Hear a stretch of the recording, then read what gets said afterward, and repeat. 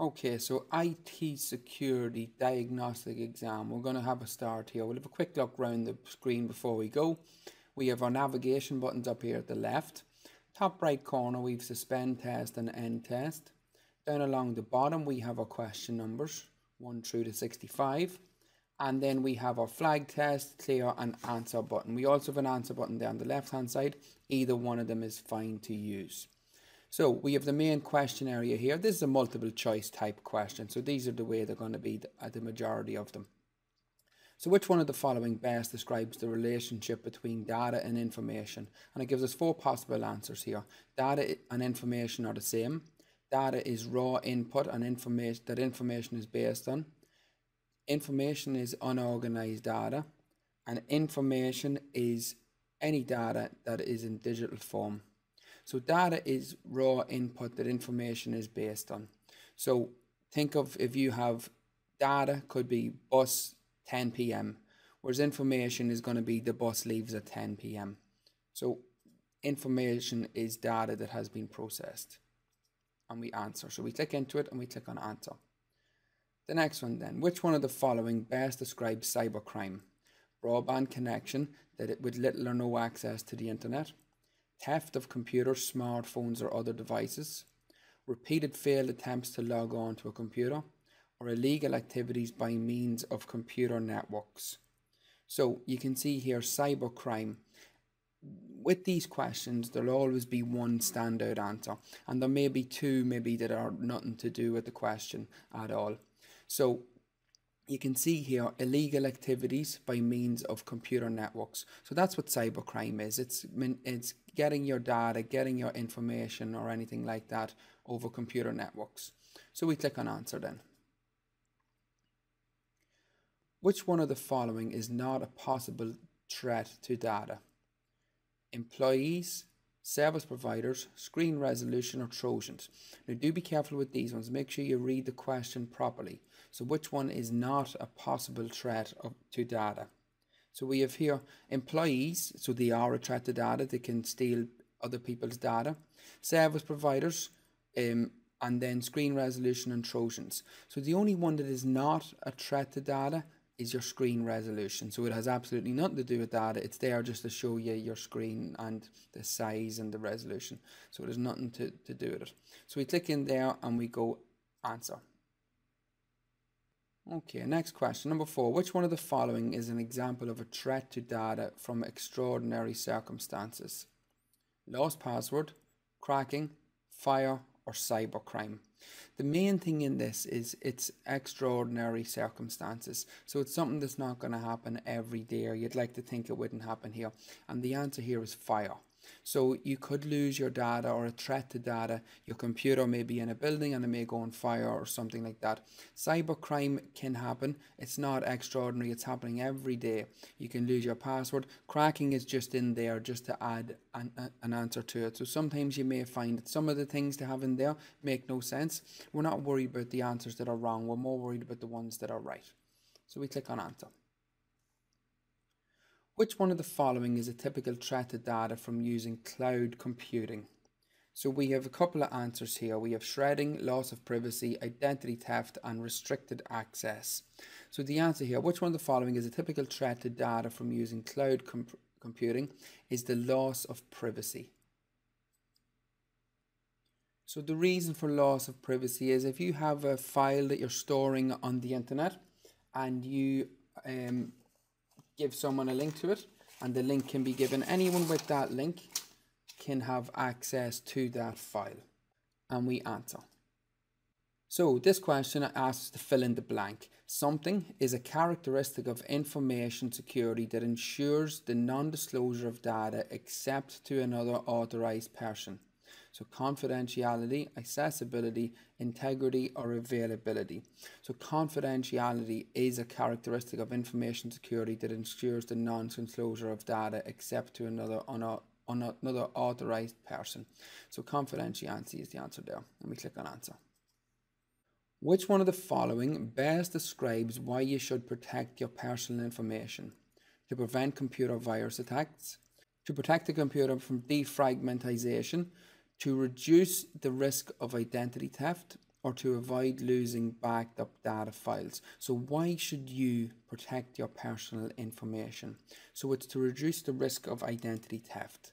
Okay, the others are risks, but not because of personal information. So we click on answer. So which one of the following best describes the reason for protecting commercially sensitive information? So commercially is the big word there. And the answer here is to prevent the theft of financial details. So why would we protect different things like credit card details or PayPal passwords or anything? And it's to prevent the theft of financial details. Again, the other ones may be risks, but not commercially. Answer. Which one of the following is the main principle of data protection legislation? So to protect personal data, to protect technical data, to protect statistical data, or to protect financial data. Data protection is always there to protect the individual. So it's always there to protect you. So it's to protect personal data is the answer here. So we click on answer. Which one of the following best describes the data subject? An organization who posts entries on social media sites, an individual who provides their personal data to a data controller, an individual who carries out data processing, or an organization who encrypts data without a user's consent. Again, like in the last question, a data subject is a person who provides the data. So the data subject is you. So it's an individual who provides their personal data to a data controller. And we click answer. Which one of the following best describes how ICT guidelines are used in an organization? To provide tax authorities with important up-to-date financial information, to inform customers about personal information protection, to provide employees with a set of rules that define general computer use, or to inform managers about training and competence status. So it's to provide employees with a set of rules. So that's how guidelines. So if you have employees working, it's to show your employees how to use the computers properly and how they should conduct themselves. Answer. Which one of the following best describes the purpose of social engineering? Password cracking, information gathering, ethical hacking, and network sniffing. So social engineering is phishing or farming or any of them other things, and the purpose of it is for information gathering. So information gathering is your answer there. Which one of the following is a method of social engineering? Creating accounts on several social networking sites, uploading videos on the blog very frequently, sending email that falsely claims to be from a legitimate source, and linking to many websites from social networking site. So it's that number 3 there, sending email that falsely claims to be a legitimate source. So social engineering could be the likes of a bank or someone posing as a bank, sending you emails wanting you to complete a form, or from Apple saying that your iCloud has been hacked and it wants you to go and do it. So that's social engineering. So it's sending emails that falsely claims to be from a legitimate source. And we hit answer. Number 13, which one of the following best describes a direct consequence of identity theft? Your keyboard or mouse may stop working. Your broadband connection may suffer from reduced speed. Your computer may take longer to start, or your email account may be accessed by someone else. So these other 3 here, they're nothing to do with the answer at all. So the answer is this one. Your email account may be accessed by someone else. So if someone captures your identity or gets your information, they may access your emails. Answer. Which one of the following is a method of identity theft? Erasing, skimming, formatting, or downloading? So the following method is skimming. Okay, the other ones aren't. Erasing, so it's going to delete things. Formatting is going to format hard drives, that type of thing. And then downloading is downloading files from the internet or similar. So skimming is the answer there. And we click on answer. Which one of the following best describes the effect of enabling an application to run macros? Macros are small computer programs that run within a computer program. Your computer will be more technically stable. Your computer will be more energy efficient. Your computer will be more at risk of viruses. And your computer will be more at risk from power outages. So again, 3 of the answers there don't really mean anything. 2 of them definitely don't.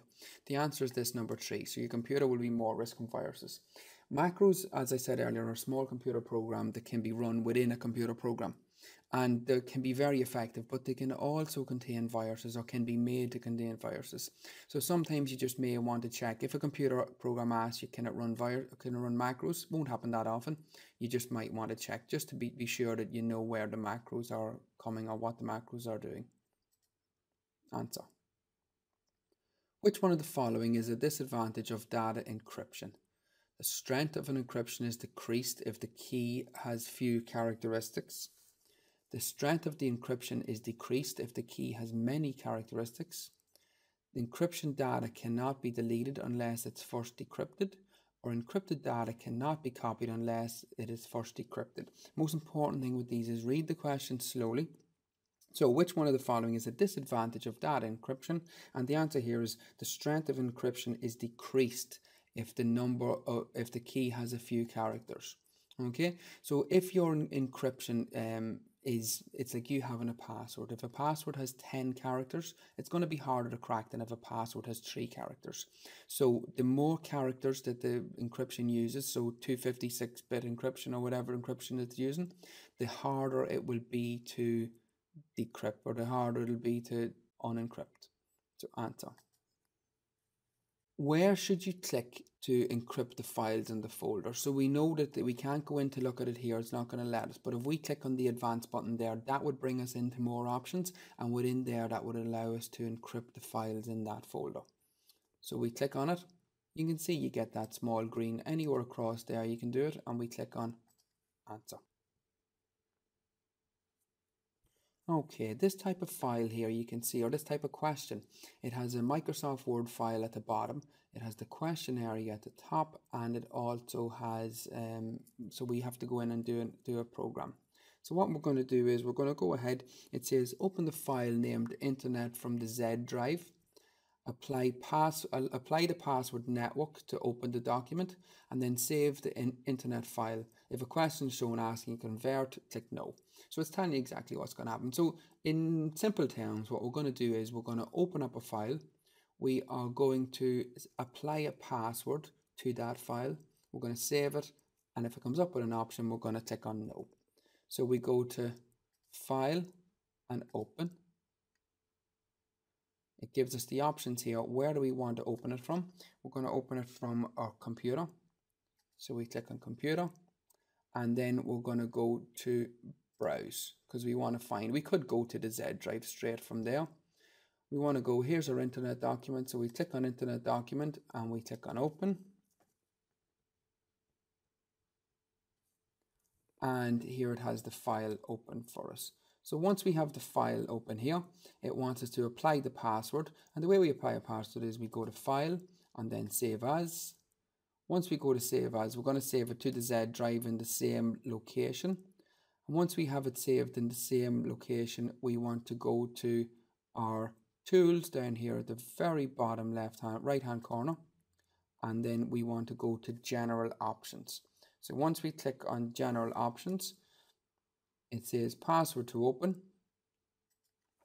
and we put in network exactly as it is, case wise the exact same, and we go OK. It says re-enter the password like anything else you would have done. We put network in again, we click on OK, and then we click on save. It comes up, the document is encrypted. It says up here that it doesn't want us to do it, so we just click on no. And that is the question done, and then we click on answer. So quite a long question there. Just make sure you take the steps step by step and do exactly what they're asking you to do on it. Which one of the following best describes what can be used to conceal malware on a computer? So a folder, a modem, a Trojan, or a driver. So a Trojan can be used to conceal malware. So a Trojan is like a Trojan horse in the story. It's a program that looks perfectly fine, but once opened, it would run a malware on it. So just be sure that the computer programs that you're using, you know exactly what they are. And we click on answer. Which one of the following best describes malware? software that is generally low quality, software that is obtained at no cost for the user, software that is copied in violation with the license agreement, or software that is